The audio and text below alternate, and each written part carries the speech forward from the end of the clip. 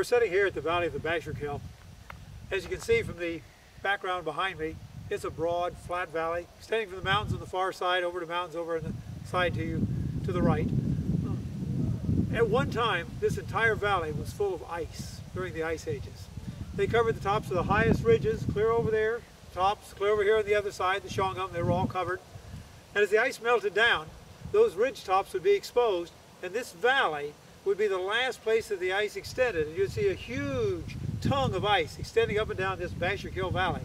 On the sides of it, there were rivers flowing, and there would be gravel pits found along the far side where the meltwaters from the glacier deposited the gravel, and you can find them on both sides of the valley.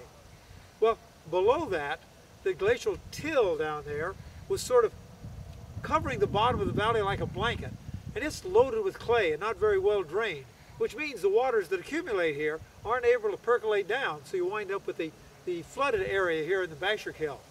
As the glaciers melted down even further, they sort of exposed the shape of the valley, which is a broad, gentle U-shaped valley, a characteristic valley pattern developed by glaciers.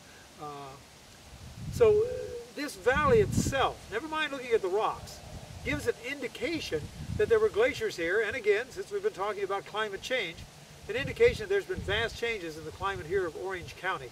From glaciers 10,000 years ago to the present rather moderate climate that we all enjoy and that mankind evolved in.